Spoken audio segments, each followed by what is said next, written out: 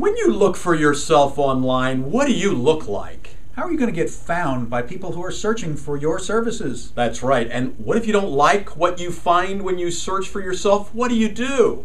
Hi, I'm Charlie Seymour Jr. And I'm Dr. Marc Kossmann. And thanks for coming to this question and answer video. But make sure you stay tuned to the end because we have a very special offer for you that you want to check out. We certainly do. So go ahead and watch. We'll see you in the end.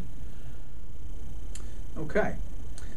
How easily can you be found in local searches? And does your prospective client find a detailed business profile on those local search sites? And this is more important to certain people.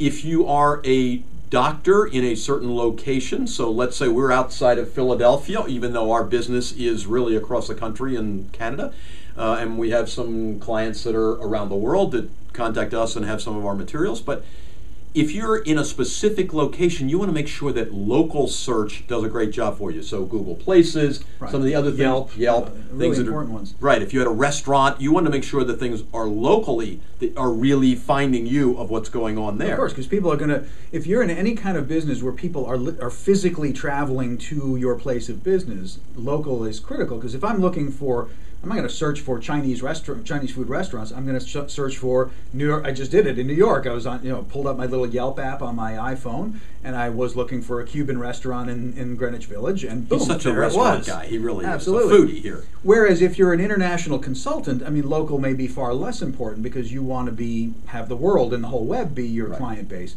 But many, many small businesses and professionals, of course, are only going to be interested in a 20 to 30 minute travel range because your clients are not traveling that far unless you're a hyper specialized kind of person. But you want to be on those local search sites. We call them the influence engines because not only do they influence people's buying decisions, because things like Yelp are such dynamic, active sites, they're getting ranked and re-ranked and all the time. So your presence there actually elevates your whole presence on the larger search engines simply because you're there and getting re-indexed all the time. That's right. So we want to make sure you need to look for that in particular. So put your local town name in as well as your name. That's one way to look, but also as your specialty. So you could be Springfield cardiologist. See what comes up.